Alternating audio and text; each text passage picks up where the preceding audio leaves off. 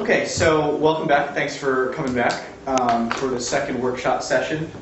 So we've already covered sort of the basics of STATA. Today we're going to do much more problem-solving, hands-on work, and actually use STATA to leverage the data sets we already have and then to calculate some values, make some graphs, and do some other work with STATA. So the first thing to do is to notice that on STATA 10, I didn't notice this before, but there's a new feature on STATA 10 where you can select the working directory you're going to use. So let's do that before we do anything else. This, like the set memory command, is something you're going to want to do to customize the way you work with STATA and to centralize all your data files and keep them organized. So the first thing to do, ignore this completely if you have STATA 9, because if you have STATA 9, this doesn't apply to you. It defaults to the directory in which your data set sits. But if you have STATA 10, like everybody else in the room, go to File and then Change Working Directory. You'll see a bunch of things pop up. As I instructed you last time, when you have a new data folder in your C drive, or wherever you put it on a Mac.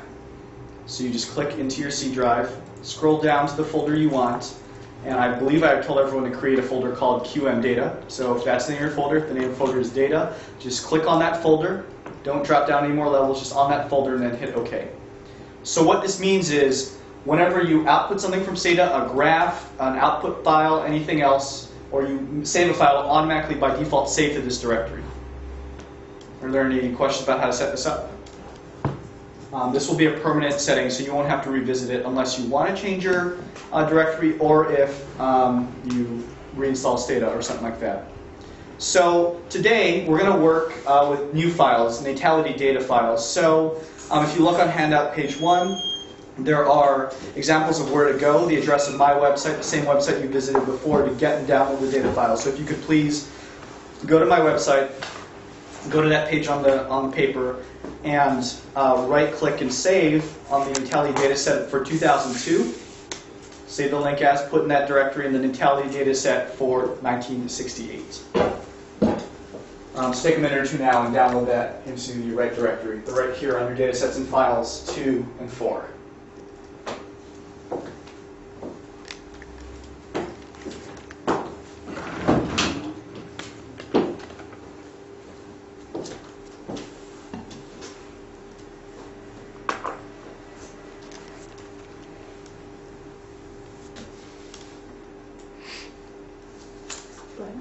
Yes, Katie? What's the difference between a CSV file and a DTA? That's a great question.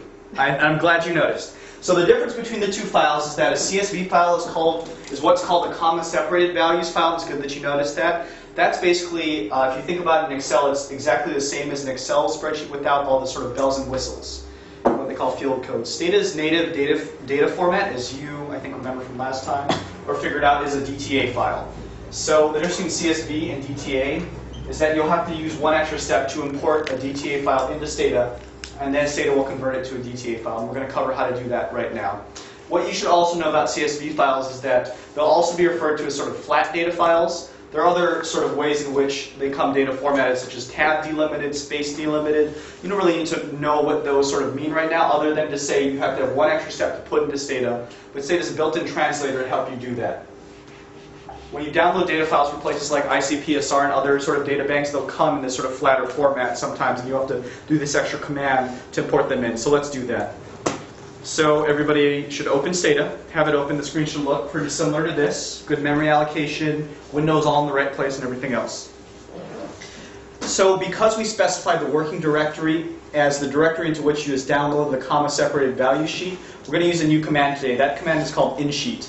What insheet does is take what's called the flat file, the STATA file, the comma-separated values file, and translate it into language that STATA can use. So just like every other command, its command is insheet. Using, it's just like the use command. Then you're going to type in the file name. We're going to work with the 2002 data set first. So type in the full data name, nat2002.csv. The file suffix .csv is very important. So type that in, then just hit enter. And if you've done it correctly, you should notice that you've loaded in a new data file that has one variable and 40,111 observations. Katie, you look puzzled. Is that because one variable? We're starting very simple today and working through things. Mine said that the file wasn't found, but I think it's because it wasn't in my correct. Do I have to actually put it into the folder that the QM data, or should I just leave it?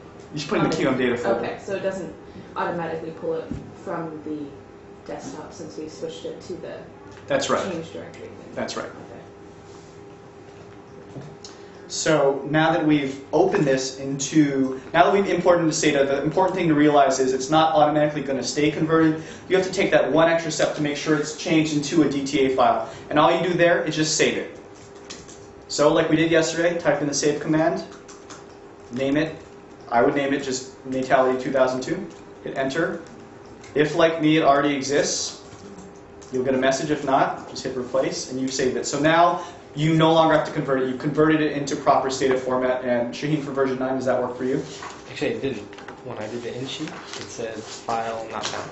Did you download the file and put it in the directory? Yeah. The in sheet using? Yeah, in sheet using. Yeah. And it's in my QM data And file. she was such an intuitively obvious. That's right. So the other thing you can do is just First file.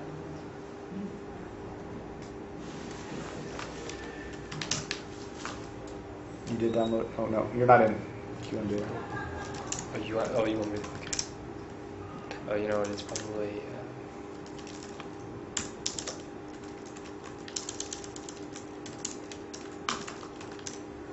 Okay, try it now. No. Okay. I'm having some trouble, maybe because of my screen issue, but I think I got it in the right place. Okay. And did I? So, Did you in sheet? Are you in the right directory? I'm not sure.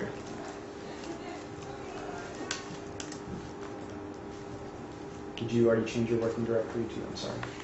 Wherever your working directory is that you download the file into? It's just set where it was last week. I haven't changed it. Did you put the CSV data file into the directory you created? Yeah. And is that your working directory? It's the one we were on last time, so I think it would be. Have you did you do what I just said at the beginning of everything specified it as your working directory? I didn't, because I was trying to figure out how to get them in there. Okay, yeah, so just specify it as your working directory and then try the in sheet command again. Okay.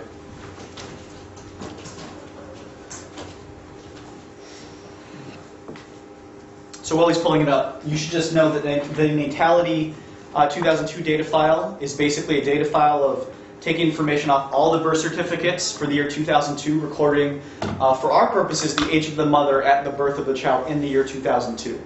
So what we have here is a 1% random sample of the 100% of all births in the United States, and that means that we still have a very large data file, 40,111 observations.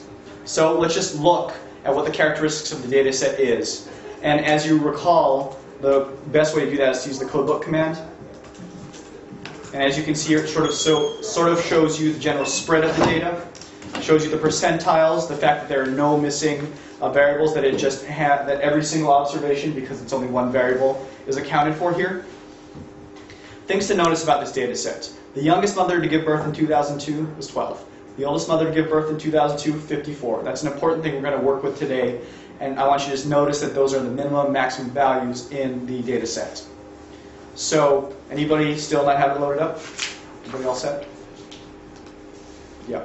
I'm sorry, I just because I was trying to figure out that issue while you were describing these steps. It says unrecognized command. Is that on the window? Yeah, I think the front door locked. So is it loaded? No. Load the data set? Okay. Or you show me if you did it correctly. Oh, you couldn't. So.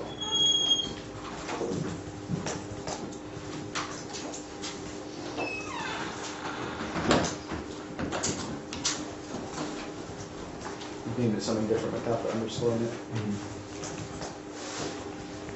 Oh, okay.